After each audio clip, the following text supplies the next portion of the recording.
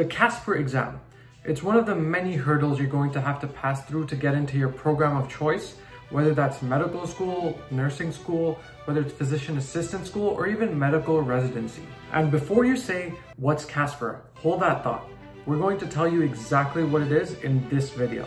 Casper is probably one of the most frustrating parts of the whole medical school process, probably second to the MCAT. But what if we told you that there was a simple formula, and if you followed this one formula, you would get the highest possible mark on the Casper test? To make that a reality for you, we are making this comprehensive, all-inclusive, updated Casper guide. Some of you may know that we post about the Casper quite a lot. That's because I scored a 4th quartile, which is the highest possible score on Casper twice. That means that the information we're providing is pretty credible. Whether you've taken Casper or not, be sure to watch this video till the very end because we're emphasizing some tips that we've never talked about before. So we've been talking about why Casper is so important, but what exactly is it?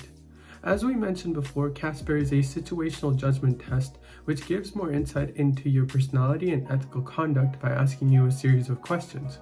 These can include ethical situations, questions about your life, or basically any situation where you have to use ethical decision making. It's currently separated into the typed response section where you have to type out your answers based on the questions, and the video response section where you essentially have to answer the question by recording a video of yourself answering it. Now that we've gotten the basics out of the way, let's talk about the test format. So this year there are 14 scenarios, one less than last year. But before you celebrate, there's more.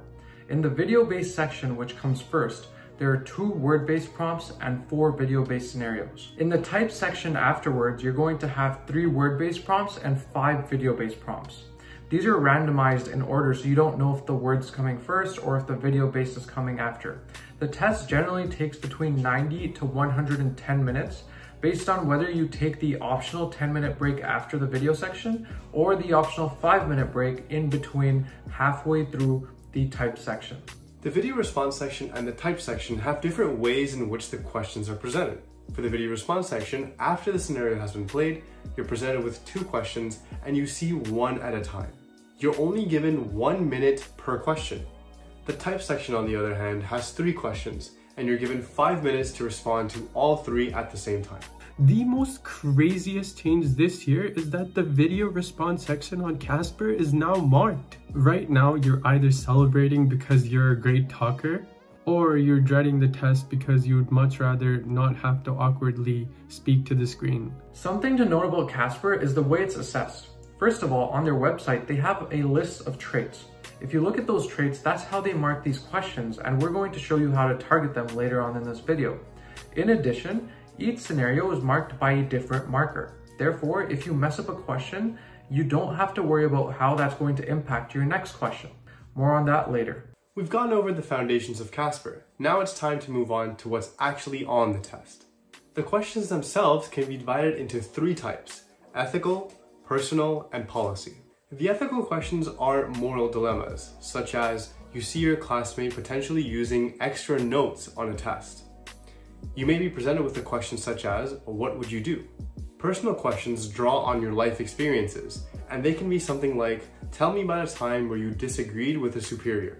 Policy questions ask you to evaluate both sides of a potential hypothetical scenario or a real-life policy, such as discuss the pros and cons of learning in a small classroom. Now we'll go over a step-by-step on how to answer each of the question types that we mentioned, starting with ethical questions. If there's anything that you need to know about answering these types of questions, it's to be open-minded. Consider all sides of the situation. This will get you the most amount of points. Here are a few things to help you with that.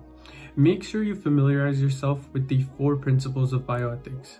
We'll quickly go over them right now, but they're very crucial for this section. Autonomy is the first principle, and it relates to respecting the wishes of all the parties involved. Beneficence is the second principle, and it relates to ensuring well-being of everyone.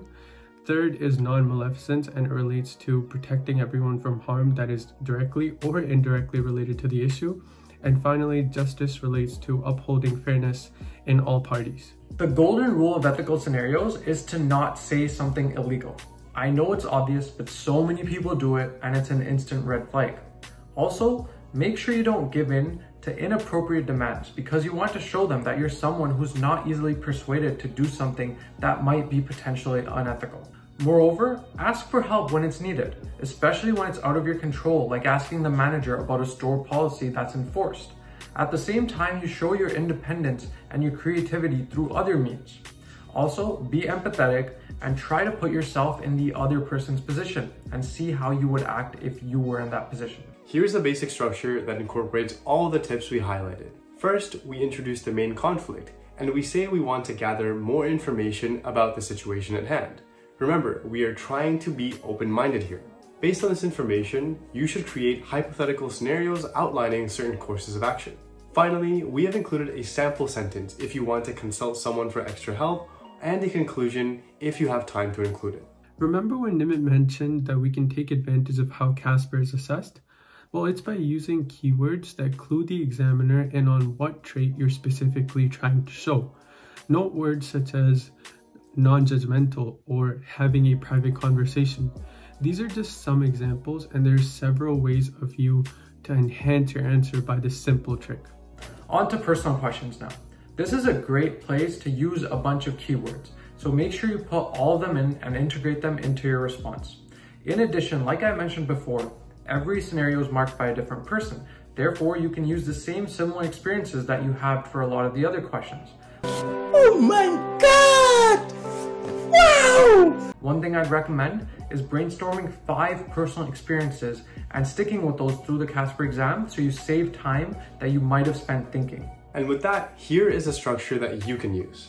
Start by briefly describing the situation, then delve into exactly what you did in your role.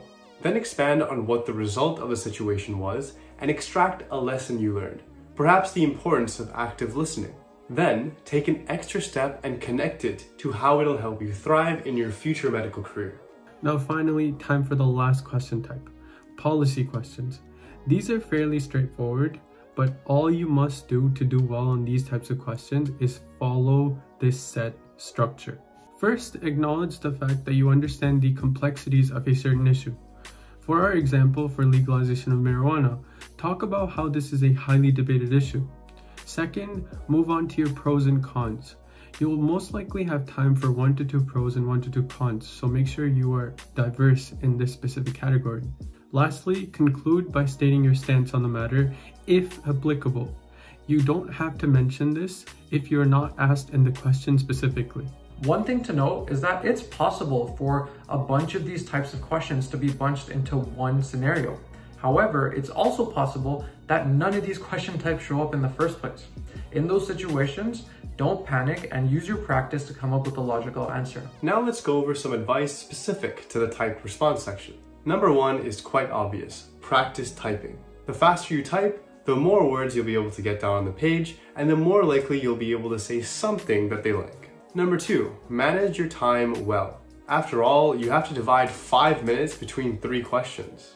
Our expert advice is to allocate the most amount of time to the first question because it's usually the most loaded, and then divide the rest of the time equally between the other 2 questions. Number 3, practice typing out your structures so that on test day, they'll come very naturally to you. The video response section is vastly different, so we have a different set of tips. Number 1, practice like you're preparing for an interview. So make sure you're smiling, make sure you have good posture, using hand gestures, you're being confident, and you're looking right into the camera. A pro tip is to record yourself using Zoom and then playing it back to see if there's any issues with the way you present yourself. Number 2, have good lighting. The last thing you want is for the examiners to not be able to see your face. Check out the description for some good lighting options that we've personally used. Number 3, you don't have to take the full minute to answer the question if you don't have anything left to say. Sometimes less is better, and repetition can actually lower your score because you're not being concise enough. In the description below, we've also plugged some of the resources that are going to help you in your preparation. It's not an exhaustive list, but it really helped us when we were preparing. For example, Prep Match is great to simulate the Casper experience.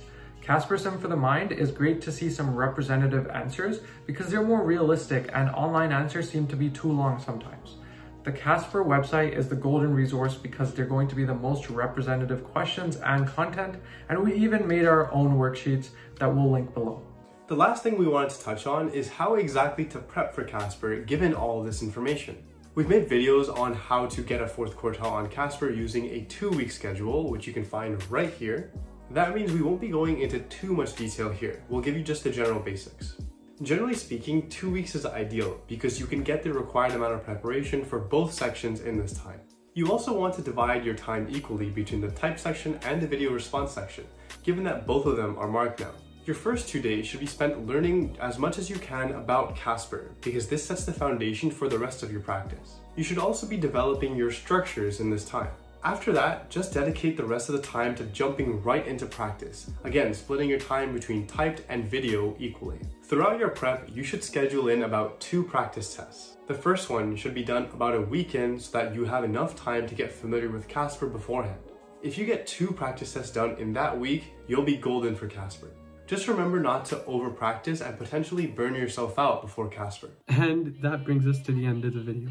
We understand that this is a lot of information, but it's all necessary for you to get that 4th quartile. Good luck, and we'll see you next week.